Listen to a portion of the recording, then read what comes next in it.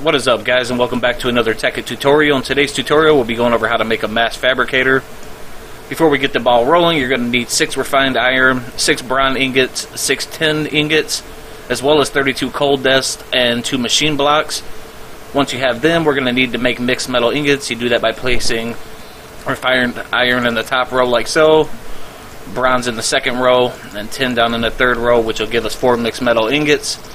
Next up, we need to craft raw carbon fibers, which we're going to convert into raw carbon mesh. Do it just like that. Now we're going to run down here to this machine real quick, our compressor, and we're going to let this compress. Take about a half a second here. While that's doing that, let me go over here and take a look, see how much rubber I got.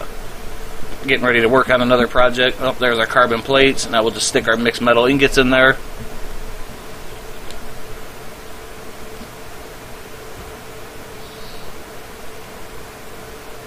Once we have our 4 advanced alloy and our 4 carbon plates, we're now ready to make our advanced machine blocks. We do that by placing the machine block in the middle of the crafting grid like so, advanced alloy like that, and our carbon plates over the top. And that gives us 2 advanced machine blocks. We'll get the parts together and we'll get to the next step of making the Mass Fabricator.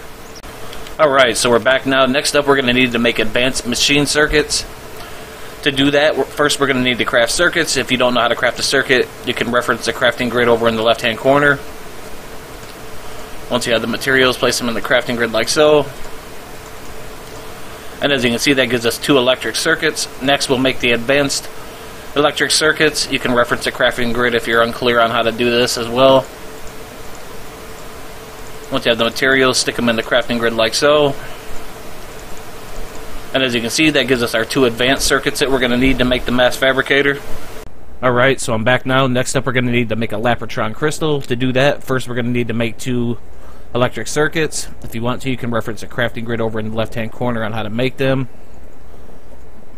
Once you have the materials, just simply place them in the crafting grid like so. Next up, we'll need to make an energy crystal. You can again reference the crafting grid over in the left-hand corner if you feel the need. Once we have that, we're ready to craft the Tron crystal. We do that by placing the energy crystal in the middle, lapis down the side, and then our 2 electric circuits on top. And as you can see, that gives us our Tron crystal. Alright, so now that we've crafted all the pieces we're going to need to make the Mass Fabricator, we can go ahead and do that. The only other piece of the puzzle we needed was 4 more pieces of glowstone.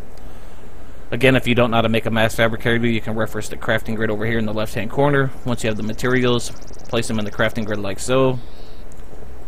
And as you can see, that gives us our Mass Fabricator. We're going to run over here and hook this one up. I actually have one hooked up here that is producing UU matter as we speak. That's because in the upcoming episodes, we're actually going to need UU matter to make the quantum suit after we get done crafting the nano suit, it's called. Alright, so to hook it up, we're just going to hook it up. I think we'll actually attempt to have a wire come off of here like so. And then we'll hook that up there. And as you can see, it's now the percentage is slowly going up. I'm going to run over here real quick and craft a switch.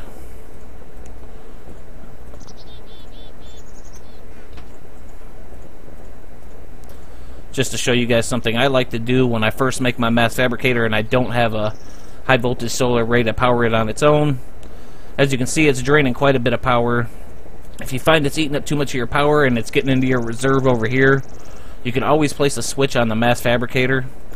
Flipping the switch down will then make it quit producing UU matter, and this will then again begin to charge. I like to have the switch, it's optional, just so that it doesn't eat up all my energy. And if you remember in a previous episode, we crafted up scrap.